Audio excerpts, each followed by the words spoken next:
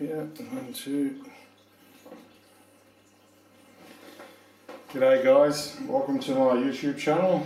I have a quick look at my quadcopter build.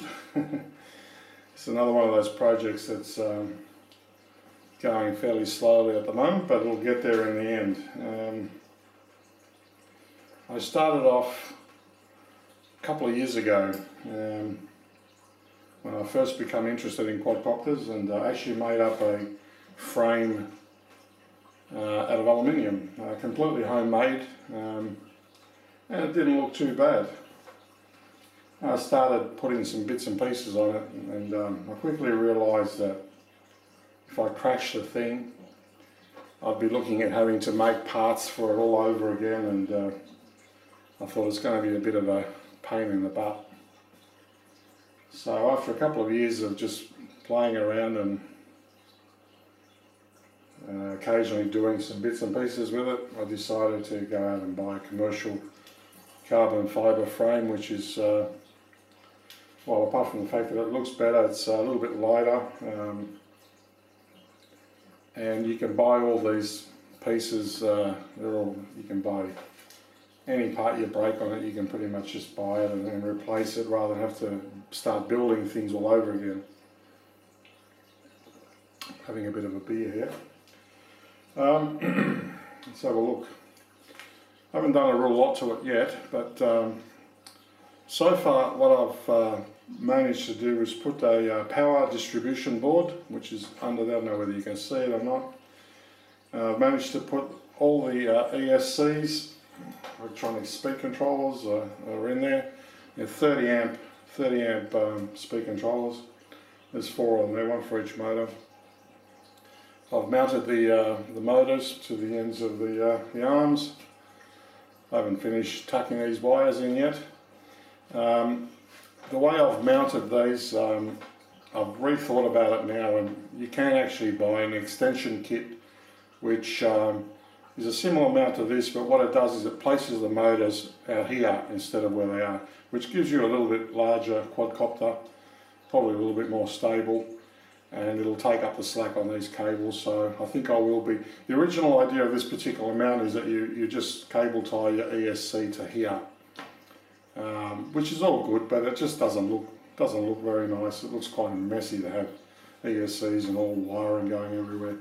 So I might buy the other mounts, which actually put this motor just over here somewhere, and then it'll take up the slack of these cables, which I can actually push down the tube if I want to.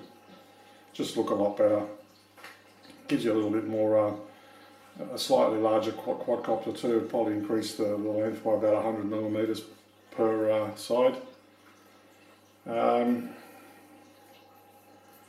On the bottom here, let's have a look. Oh, my beer bottle's getting in the way. Okay, on the bottom here, there's a couple of carbon fibre rods which are rubber down. They've got rubber spacers in there to cut down on vibration. This is basically your camera mount. Camera mount will be connected to those 2 rods. Camera will sit down here somewhere. Probably a GoPro camera, or I might get brave once I've flown it a few times and put a Sony RX100 on there, RX100 Mark III or Mark II. That will give you very, very good quality video, just that it's you know, a little bit expensive camera. You don't want to be crashing it, and apart from that, it's quite a heavy camera too, because it's all metal construction. There's a base there where I'm going to actually mount the battery, and I've got another one of those coming from overseas, which is going to go on here, and the battery's just going to sit on there, find the actual balance point. So camera's going to be here. That's pretty much it. The frame's all carbon fibre, and it looks very, very good quality. The actual brand is Tarot, and it's a Tarot 650, I believe, from memory. This is a flight controller board, which I actually bought this a long time ago. I bought this for the other quadcopter that I was building. There's the GPS board and a GPS antenna. This board is a multi-Wii, and what have we got? Yeah, it's a multi-Wii controller, multi-Wii Pro or something, I can't remember exactly now. It's basically controls all the power to the motor, so it also has a barometer on it. It's got a few other bits and pieces there, gyros, etc.